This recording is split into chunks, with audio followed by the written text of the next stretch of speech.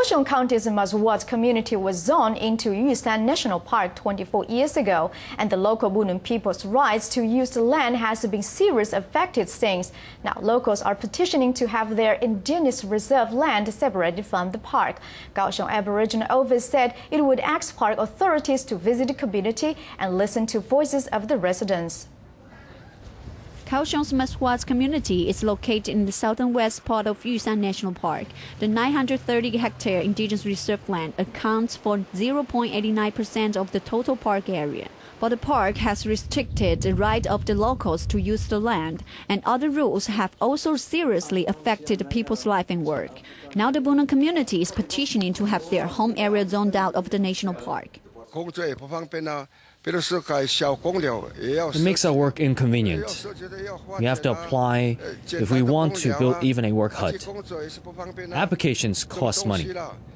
One time I was planning to grow something, so I applied for permission to use an excavator, and the park agreed.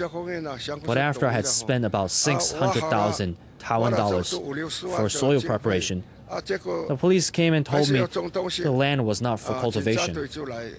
I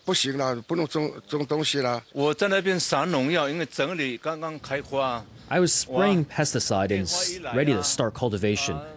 Then the phone rang, and park officials came and asked why I was messing with the land.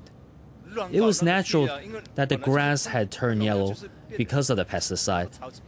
Then, wow, a whole group of them came and told me I couldn't do it.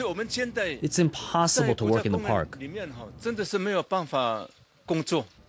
Masuhuaz members say it is very inconvenient for them having to report their every move to park authorities. Now more than 140 locals have signed a petition and handed it to the related authorities.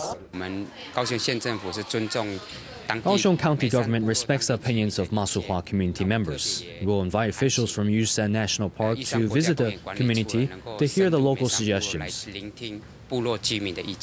The locals say they will ask indigenous legislators to help with negotiations and hold a public hearing on the issue. They hope the government will return the indigenous peoples their right to use their own land. TITV Weekly.